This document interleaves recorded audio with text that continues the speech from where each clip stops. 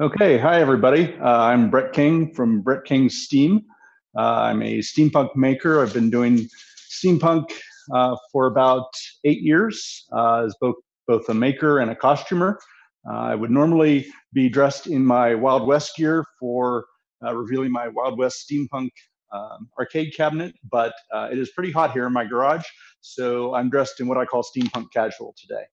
So I wanted to take you through one of my latest projects, my biggest project to date, or at least um, my most time-consuming project. I've been working on it for since last September, I guess. So about 9 months, 8 months, something like that, and really kicked it into high gear during quarantine. That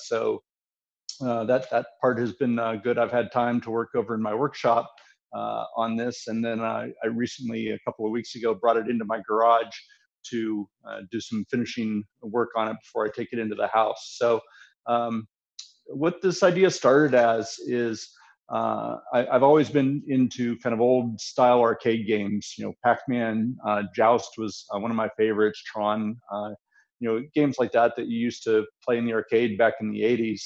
And a lot of people build their own arcade cabinets. So they kind of customize it the way they want. They set it up so it can play multiple games. And I thought, well, it'd be cool to do a steampunk version of that. And so I started kind of looking around for inspiration. My design process is that I kind of come up with an idea, a core of an idea, a kernel of an idea, and then I start doing research on it. I jump on Wikipedia, I go to the internet, and I start looking for historical counterparts to the project that I'm trying to do. And I like to incorporate story into my works and background. I think that's one of the things that makes steampunk kind of different is the artist actually has a story a lot of times behind their artwork. It's not just an aesthetic. And so I try to find story elements that I can incorporate into what I'm doing and base it in some reality. So it has a feeling of something that could have existed but didn't. And so, in the case of a steampunk arcade cabinet, my mind immediately went to penny arcades, which were old cabinets that they used to have in the Victorian era, starting from around the 1860s, 1870s, and they started as music cabinets where you could go in and take put a coin in essentially what's a large music box that was played with a tin disc on it, and you could play a tune in the hotel or saloon or uh, you know uh, wherever the location was, or in some cases, people in more wealthy people had them in their homes, and so and that's kind of where it started. With Penny Arcade was playing music, and eventually it moved into video with Thomas Edison and the mutoscope, which was a way of generating motion pictures with pieces of paper that flipped through really fast, doing animation. And then that evolved eventually into coin-operated games in the 1920s, 1930s. They started off with things like baseball and football and things like that. Common games that you would recognize, but made in an arcade format. And those eventually evolved into the arcade games of the electronic era. So that was kind of the progression of arcade cabinets. And so I wanted to go back to that original sort of um, penny arcade kind of feel. And I thought, okay, well, I love the Wild West theme mixed with steampunk, and so I kind of imagined, what if you set this in a saloon in the 1800s, and a cowboy walked in through the saloon doors and saw this arcade cabinet sitting there, and went up and cranked it up and played an early arcade game on this cabinet. What would that look like? And so that was kind of what inspired my experience. And then from an aesthetic perspective, I looked at some actual penny arcades. In particular, I found a German one online, and I'll post a link to this to some of these things I'm talking about over on my Facebook page at Brett King Steam, so you can take a look. But there was a penny arcade cabinet that was if you've ever seen a Regina music player, it uses a metal disc that has a bunch of notches in it, and it's wind up, and then as it spins, those notches play music. So this was a large scale version of one of those. It had a huge 24, 36-inch disc in the bottom of it, and it was a very elaborate piece of furniture, and it had a scene in it that had some horses running through the fields, which were kind of like, and they were animated figures, real physical miniature figures moving across the screen, kind of like if you've ever been to a carnival and played one of those games where there's a horse race and you shoot with a squirt gun into the game and the horses kind of advance across the thing. That's kind of the setup it was. A lot of these penny arcades, to make them more interesting, had these automatons built into it so that you could see something visually happening, a scene kind of play out while the music was playing. And so I wanted to incorporate that into the design as well.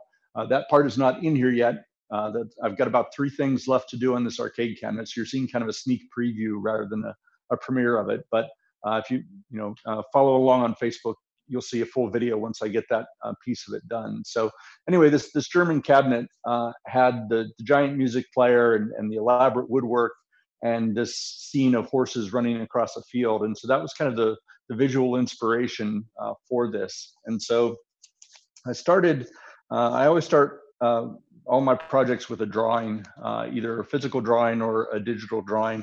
And so in this case, it was with Corel Draw. And so I'll show you, see if I can hold this up here so you can see. There's a picture of the drawing in Corel Draw kind of from the front of what I imagined. And then I did the same thing from the side.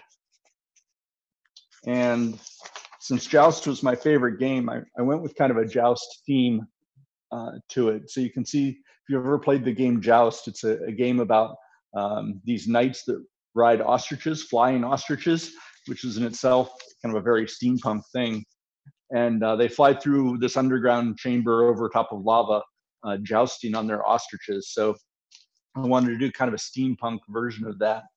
And so anyway, I drew it out on Corel Draw.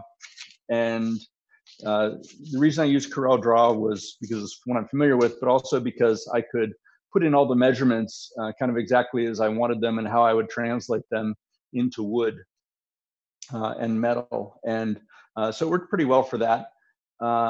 Except I had to do a front view and a side view and then sort of interpolate in between when translating it to 3D. If I had to do it over again, I might do it in a 3D program like Tinkercad or something like that, a CAD program, so that I could actually render it in 3D.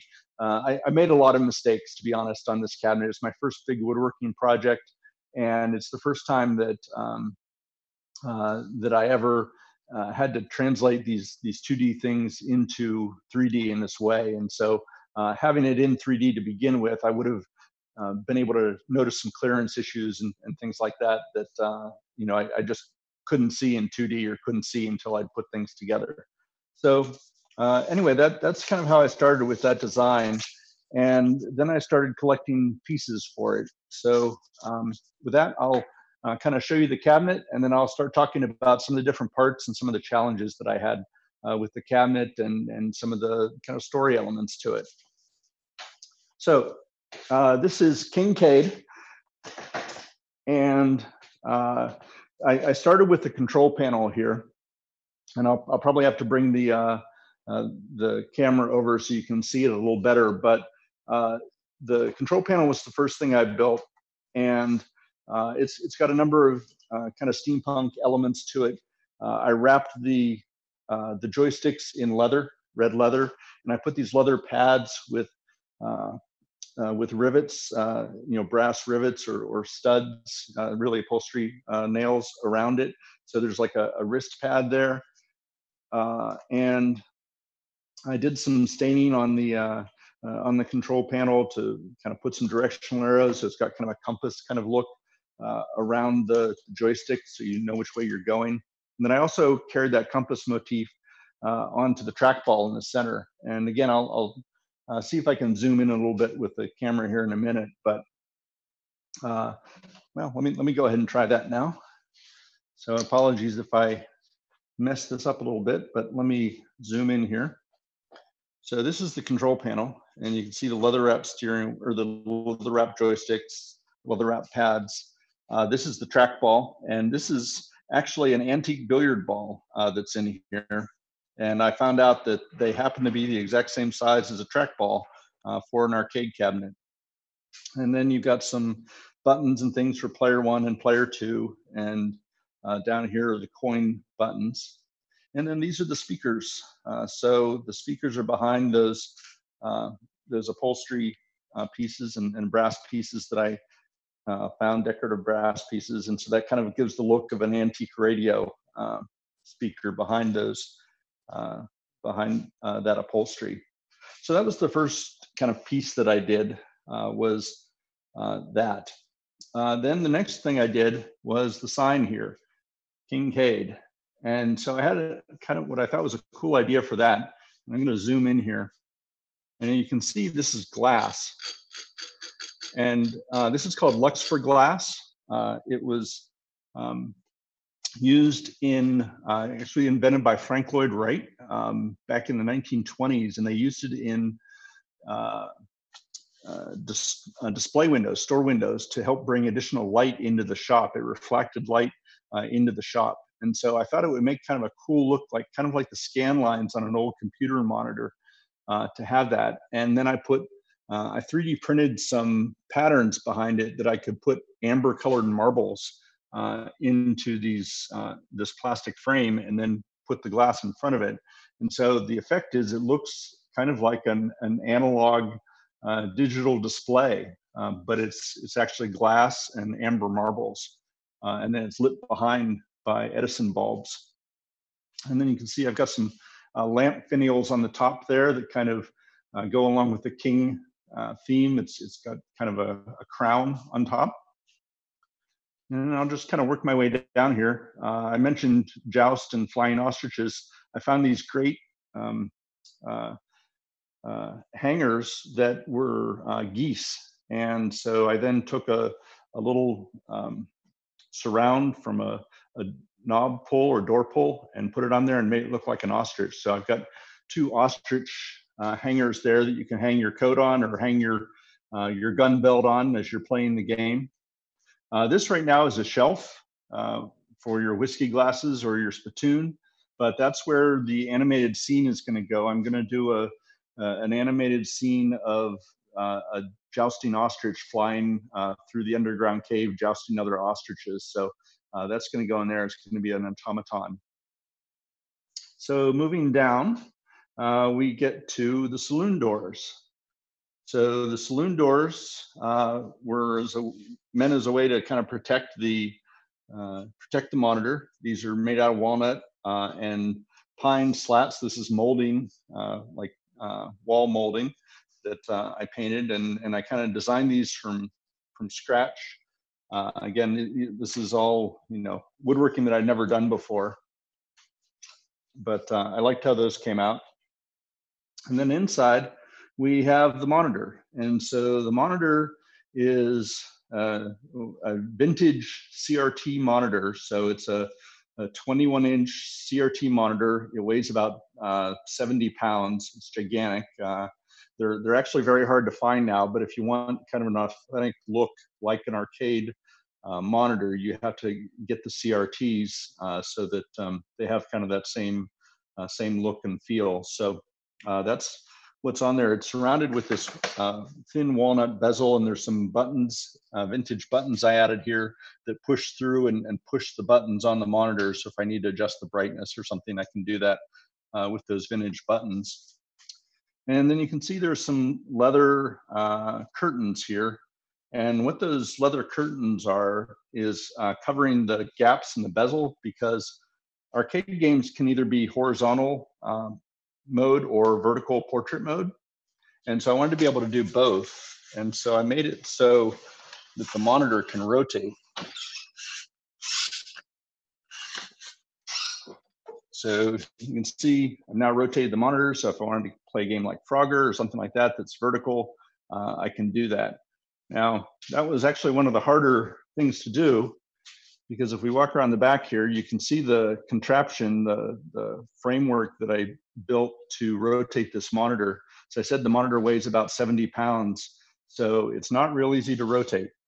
There's a bicycle wheel on there, and I put some wheels underneath it, and so that it'll rotate on those wheels. And then there's a heavyweight Lazy Susan on the back, also that monitor can rotate. So that was pretty tricky. Other little touch I added from a historical perspective is you see some scoring beads here. These are vintage scoring beads that would have been over a billiards table back in the day. And as you scored points, you'd slide your beads over. And so that's how you would keep track of how many games you'd won. Billy the Kid, when he played this, he just used his knife and notched things in the in the console there, so he didn't bother with the scoring beads. So, but he was kind of an outlaw that way. So let me see how I'm doing on time here. All right, I got about 9 minutes. So let me keep moving down here. So this shelf is where the glasses are actually going to go, your whiskey glasses and so on. There's a pull-out drawer here for putting a keyboard on. So if I have a computer or something inside, or a keyboard to access the computer, I can put it in there. And then down here at the bottom, I mentioned the music disc. So my theory was, if you had a computer disc in the 1800s, it would look kind of like this, which is an antique music disc. And that would encode the program that would play the game. And so what I did was, I had an antique phonograph motor laying around. And so I mounted the antique phonograph motor behind this, and I put a handle on it here. And so if I crank this up, and then give it a little spin, you can see it'll rotate. And so that's the arcade machine reading the antique computer program so that it can play the game. So that'll just keep running until the spring winds down. And then kind of a final touch here was, if you're going to be standing there playing a game, drinking your whiskey, you need a footrest to put your boot up on. And so I found a vintage foot rail that I mounted on the bottom, so you can rest your foot on it while you're playing. The cabinet itself is made out of mahogany. Again, I mentioned that this was the first big woodworking project I've done. And this started off as raw mahogany board, and I used a lot of different planing techniques, from everything from borrowing a friend's automatic planer to using an old hand push plane on it, so that I get kind of a rough look to it. And I had to plane it so that the boards were all the same thickness, same level, and then join them together using joining techniques that I found on the internet. There's a great YouTube site called Woodworking for Mortals that gives you all kinds of tips and things on, how to do woodworking, and things like joining wood together so that you can, make great big planks like that you need for the sides of the cabinet. Oh, one last touch. This is my cup holder or spittoon holder, and there's going to be two of these. There's going to be one on the other side, and this is an articulated arm from a Victorian gas lamp, and so it makes a nice cup holder. So as you're playing the game, you can stick your glass of whiskey or your spittoon there on the side and position it wherever you'd like, so that you have easy access to it while you're playing the game. So I think that about covers everything. The things that I still have left to do is, again, I'll be putting the animated scene here, the Joust scene here. On the side of the cabinet will be the Joust logo, steampunk style. So instead of a knight, it's going to be a cowboy. And here's the drawing I have of that. And so what I've done is I took that and I then colorized it and printed it out. And I'm going to be creating a sign essentially out of brass, copper, and aluminum, and then mounting that on the side of the cabinet. So that piece has less I have left to do. And then finally, I'm going to be putting on some bottle holders right down here at the bottom. And the bottle holders will be for holding your whiskey bottle or your soda bottle. And they're going to look like antique billiard ball pockets. So there'll be red leather pockets that have kind of a mesh on the bottom, and you'll be able to put your whiskey glass in there. So that is the project. It is called Kincaid, and the main game it plays is Ostrich Riders in the Sky, or Joust, as it's more formally known. So hope you enjoyed this. I'll jump over here and see if there are any questions going on in chat, and we'll go from there.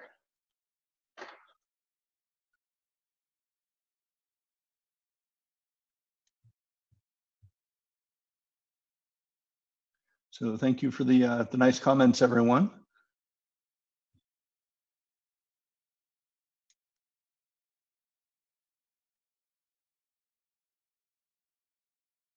And I do hope to be able to take this to some conventions in the future. Hopefully next COGS Expo, or maybe even Wild Wild West Con out in Tucson, Arizona. If you've ever been there, this would be kind of an ideal scenario for, or an ideal prop for Wild Wild West Con, which is set in a movie studio that's used for filming Western movies. So anyway, I do hope to be able to take it out some.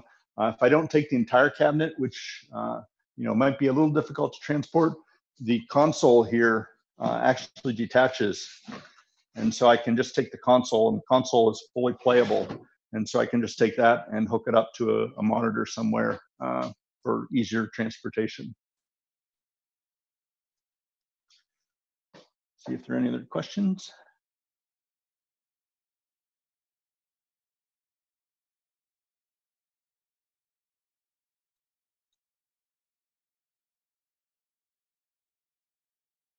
Okay.